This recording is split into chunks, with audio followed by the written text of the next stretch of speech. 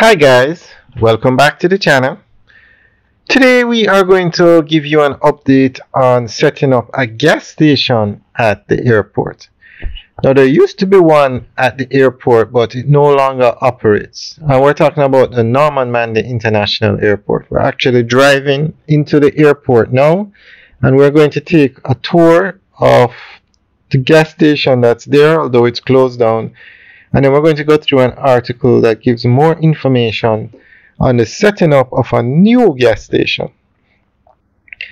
Now the airport is under a concession, meaning the Jamaican government owns the airport, but a foreign company operates it. And the foreign company is spending 140 million US dollars to upgrade the airport. And one of the things they want to do is put in a new gas station. So over here now is where the existing gas station is. And I assume this is where they'll put a new one because it's really hard to build the tanks on the ground, etc. So they stated they'd put a gas station on the roundabout, which I'm assuming it's right here. Okay, so this is the existing gas station. It no longer operates. Alright, so we are now going to go through an article that gives more information on what they plan to do. A new gas station at the airport.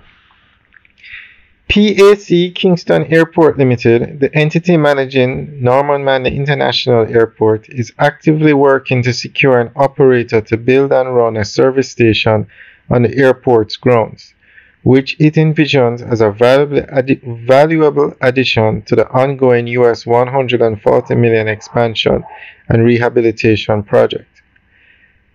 PACL's CEO shared that talks with a potential bidder are ongoing and that they are optimistic about finalizing an agreement after extensive discussions.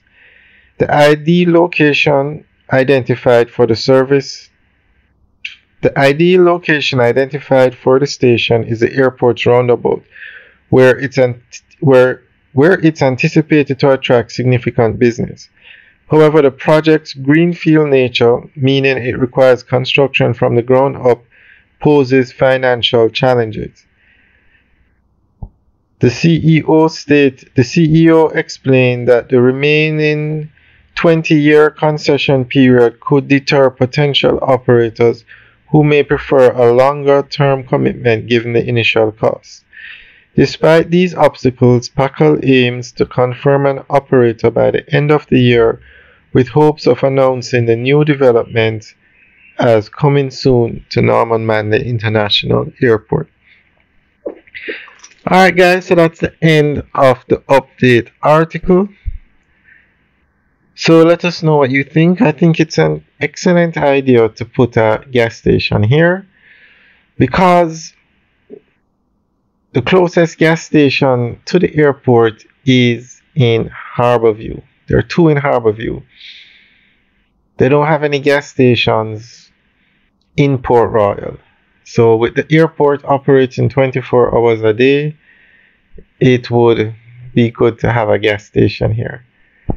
And the gas station is good, but also a 24-hour food court or mini mart would be perfect for the airport. Alright guys, thanks for taking the tour. Remember to like, share and subscribe. And leave your comments in the section below. Let us know what you think. Have a good day.